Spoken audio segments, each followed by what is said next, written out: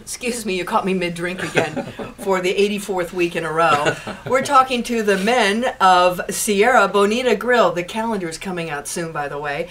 Sierra Bonita Grill, 7th Street and Glendale. Nate Hopper is managing partner there. Nice to have you with me, Thanks Nate. for having me. And this is Miguel Lerma, and he is the bar manager making the drinks. What am I drinking? This is delicious.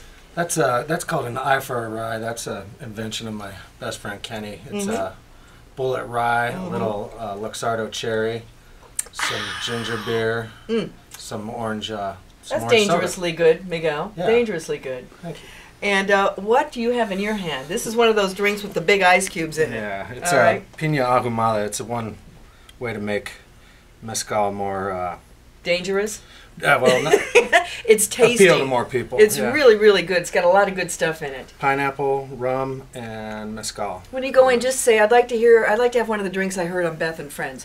So Nate, what's going on at Sierra Bonita Grill? Tell us about the food and what you have coming up this summer. Lots of things going on. We got a big menu change coming in the next few weeks. Okay. Happy hour from 3 to close, 7 days a week. Ooh. And that'll run through August. We have private banquet rooms in our basement that can hold up to 50 people. Private wine cellar. Ooh, that sounds fun. Got an off-site catering company. Okay. In case you can't come, we'll come to you. Great. Could you do that every night? Absolutely. They've been there for a long time, since 2005. Great neighborhood restaurant, but get out of your neighborhood and go check it out at Sierra Bonita Grill. And thanks. Thank you. Cheers. Cheers. Salud.